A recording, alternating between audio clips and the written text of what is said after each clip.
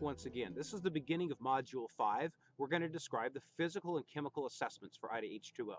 Now, these next assessments really are a combination of two. The physical assessment includes observation of physical characteristics of a stream. These characteristics influence the chemical and biological aspects of the stream. You can follow along in the handbook. You will find the physical assessment techniques described on pages 29 to 34 and the chemical assessment techniques described on pages 37 to 41. These two assessments are combined on one data collection form found on pages 35 and 36 of the handbook, or downloadable from this module or downloadable from the IDAH2O website. You will use this form to document all of your observations.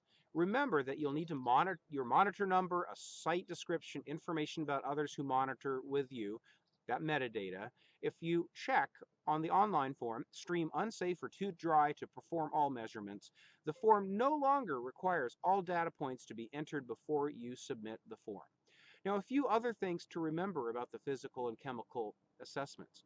First, your readings are affected by the time of day and weather conditions.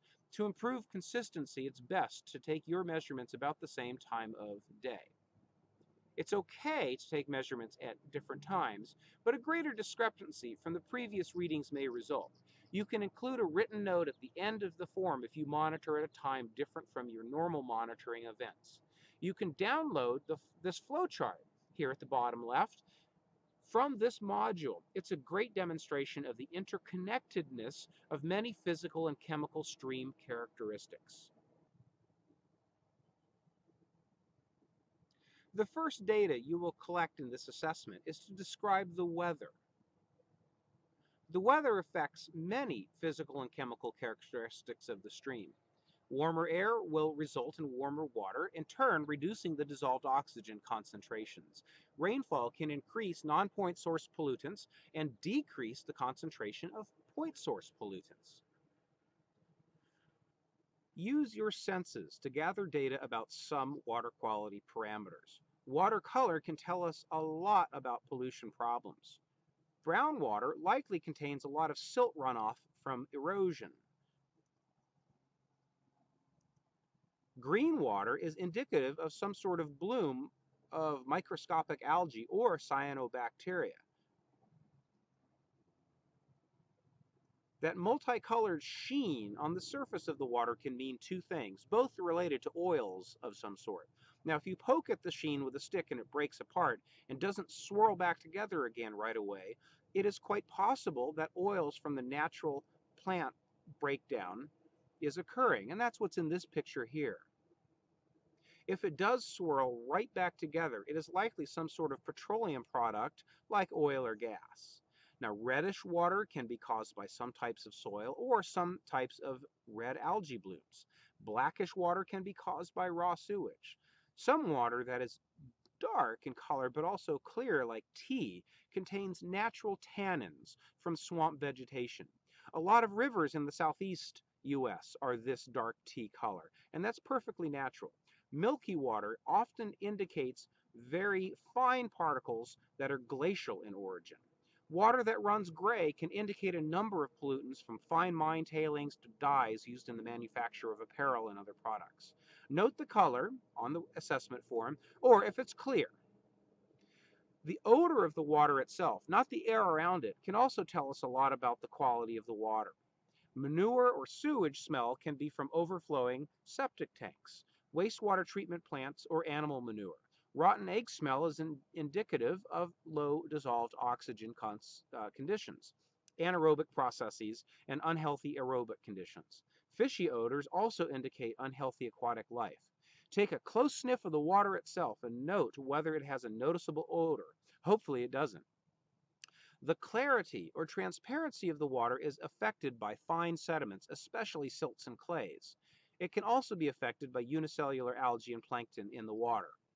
Transparency has a corollary measurement called turbidity.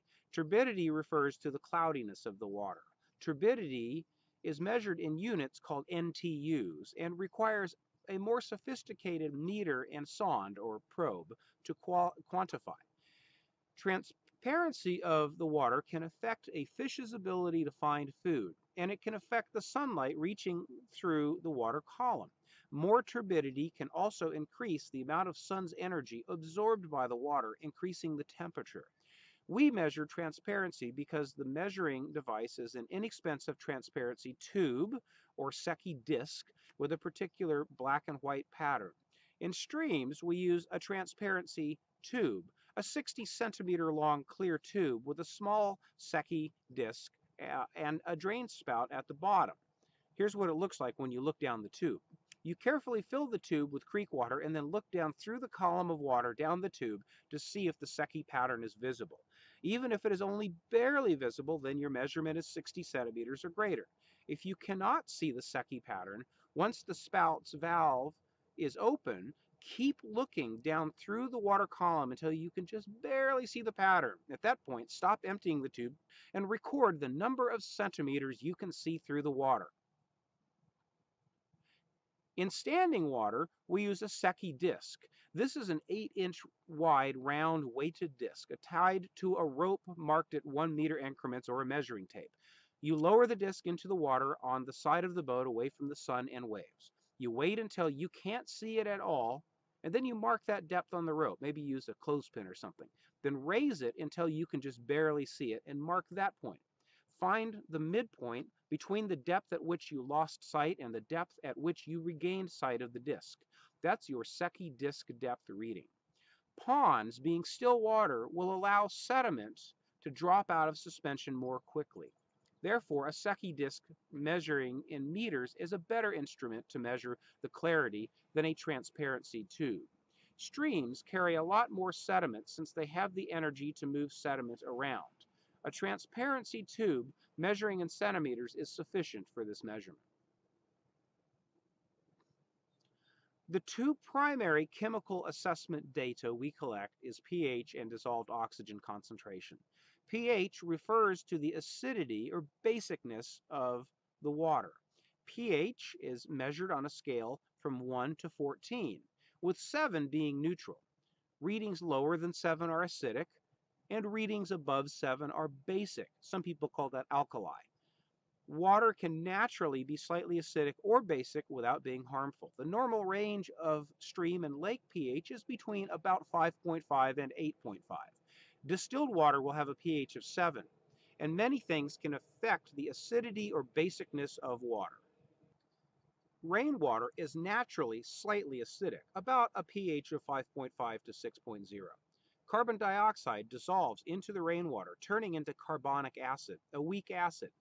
Bedrocks and soil can make the water fall on either side of neutral, though, too. Limestone can dissolve and form carbonate compounds, weak bases, and cause more basic water. We measured the outflow of Henry's Lake near Ashton, Idaho, in that rather volcanic district at a pH of 9, or very basic. Now, there were plenty of fish and aquatic macroinvertebrates there regardless. IDAH2O uses a particular type of pH test strips. These Hawk mid-range pH test strips are suitable for use in an unbuffered solution. Otherwise, these are very similar to the test strips or pH paper used in pools, aquariums, and science classrooms. Quickly dip the end of the strip with a thicker pad into the water and then immediately remove it. It doesn't need to sit in the water. Wait 15 seconds for the color to fully develop. At the 15-second mark, compare the color of the pad with the color comparator on the side of the pH test strip container. You will need to estimate the pH to the closest whole number. Remember to remove your sunglasses, as that can affect your reading. Dissolved oxygen is essential for aquatic life. Some processes add oxygen to streams, and others consume it. Oxygen does not dissolve all that readily, and so concentrations in water are far below those in the atmosphere. Concentrations are measured in parts per million, or milligrams per liter, because if measured in percentage, it would be an awkwardly small number. A wide variety of physical conditions can create huge changes in dissolved oxygen concentrations. Cold water is capable of holding more dissolved oxygen than warm water. Same goes with clear water and water with lower dissolved solids. On a sunny day, aquatic plants can produce a lot of dissolved oxygen, but the sunlight can warm the water, causing that dissolved oxygen to drop. Water flowing through riffles and increases in wind can increase dissolved oxygen. IDAH2O uses a dissolved oxygen test kit containing small glass ampules manufactured by Chemetrix. Each ampule is a sealed vacuum tube with a pointed tip and a weakened point on the tip. The tube contains a small amount of liquid that, when mixed with stream water, reacts with the dissolved oxygen in the water to turn blue. The darker the blue color, the more dissolved oxygen in the water. The kit also contains a small plastic cup with indentations on the bottom. So you fill the cup with stream water and immediately insert the tip of the ampule into one of those indentations, the one closest to you, and then pry the ampule back toward yourself in a way that breaks the tip off at the weakened point, using the curvature of the ampule and the side of the indentation. The ampule will immediately mostly fill with water and will start to turn blue. You need to wait exactly 2 minutes for the color to fully develop. At the 2-minute mark, compare the color in the ampule with the color comparator included in the kit. Record the reading marked on the comparator closest to the color in your ampule. Round the reading down to the lower reading on the comparator, even if you think the color is between two comparator tubes. You will get plenty of opportunity to practice this in the field, so don't worry if this description is a little difficult to follow. Our assessment form also includes a line for entry of chloride data. IDAH2O discontinued collecting chloride data because the test strips are somewhat expensive, and Idaho's water rarely have any measurable chloride concentrations using this technique. You are welcome to measure the chloride. I can get you information about the type of test strip to use, but you'll need to source the test strips yourself. This is not a mandatory field in which to enter the data on the online form. IDAH2O also does not measure nitrates or phosphorus. In the early years, we had the capacity to hold twice-yearly snapshot events where North Idaho Master Water Stewards could bring water samples to the University of Idaho Coeur d'Alene Center for more sophisticated analysis. The detection limitations of common nitrate and phosphorus test kits or strips are too high to measure the relatively low concentrations in most of Idaho's waters.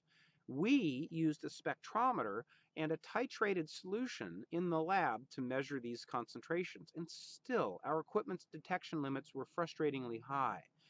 Finally, the water samples had to be processed within 6 to 8 hours of collection, so only North Idaho water monitoring sites were close enough to get the samples to our lab in time. Since IDAH2O has grown to cover most of Idaho, these snapshot events aren't really possible anymore. We have discontinued this service, but there are local private laboratories around our state that can do a better job of these very same testing, better than we ever could. I can help you locate and contact a lab in your region. The amount of water flowing down a stream can be measured with simple tools. Flow is a function of the width, depth, and velocity of the water. First, measure the width of the stream from the ordinary high water mark on the left bank to the right bank's high water mark. Then, use a meter stick to measure the depth at 1 meter increments out from the edge of the water. If the stream is 2 meters wide or less, just measure once in the middle. While you're at it, find the maximum stream depth and record that on a separate line on the form. You don't need to fill in every line of this portion of the assessment form if the stream is less than 10 meters wide. Or, if you'd like, divide the total stream width by 10 and calculate the depth at each of those increments across the stream. IDAH2O measures velocity, or how fast the water is moving, using a tennis ball tied to a 1 meter long string. Highly technologically advanced, right? Well, it works, believe it or not. With your scribe standing ready with a stopwatch, float the tennis ball and hold the other end of the string right with the ball. Be sure your body is not affecting the stream flow where the tennis ball is. Release the ball when the person with the stopwatch says go, but keep the other end of the string that you're holding between your fingers still. Allow the ball to float downstream until the string is taut. As soon as it's taut, stop the timer and record the number of seconds it took for the ball to float 1 meter. We suggest that you repeat this procedure at least once at each meter mark across the stream. I recommend repeating this 2 or 3 times at each location across the stream, and then averaging the number of seconds at each location. Okay, that was pretty quick. The physical chemical assessment is the fastest assessment. Once you get used to it, it shouldn't take you too long to perform. Now that's the end of that module 2. So move on to the quiz for this module, and I'll see you at module 6, the biological assessment.